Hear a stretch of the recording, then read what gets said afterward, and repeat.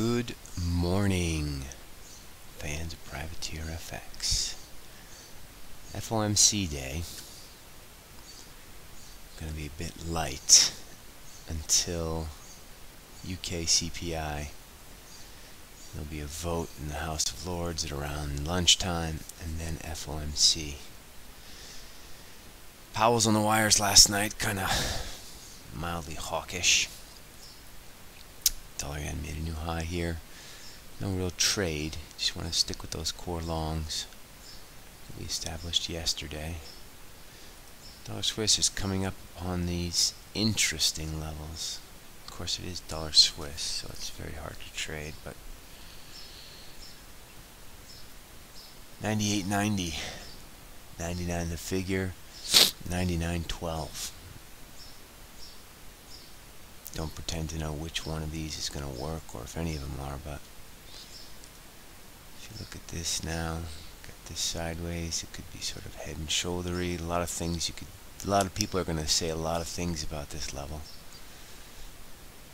I want to keep an eye on Euro Swiss. Normally, if dollar Swiss is going to work, Euro Swiss has to walk along the road with it. So we want Euro Swiss higher today. We will be long dollar Swiss and trading it through 90 here. Probably also through 10 above. We'll see. The other one is dollar CAD. Just looks like she wants to go up. We're still respecting this trend line after that one sort of silly break up to 70.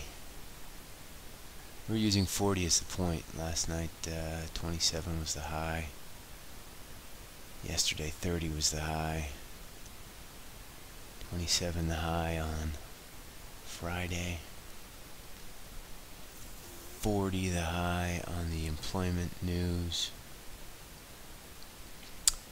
I don't know, just have to respect this. Obviously an hourly close above the big high. 67 is the important point, but this is our horse today. Dollar CAD and dollar Swiss. God help us.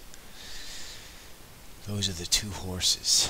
Let's take a look at S&Ps. We're still waiting for 2808. The grind higher continues. No reason 2808 can't trade. We will be getting short in this zone. Crypto is just banging along at the bottom here. Same deal. Patience here. We're going to get given at 62, probably also at 52, 5200. Same exact strategy. Sell 90% of your longs, 10% higher. And you get yourself a great average on a core long.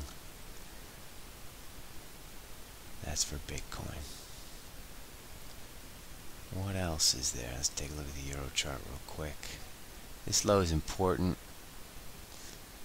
1727. Euro's a bit trickier because, you know, we have this ECB tomorrow.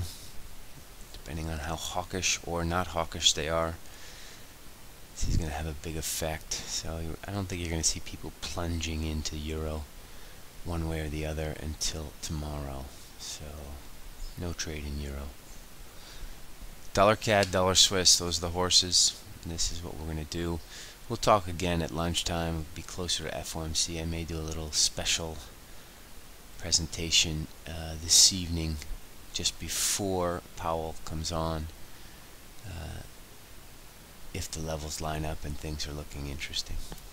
Good luck today, folks. I will talk to you later. Ciao.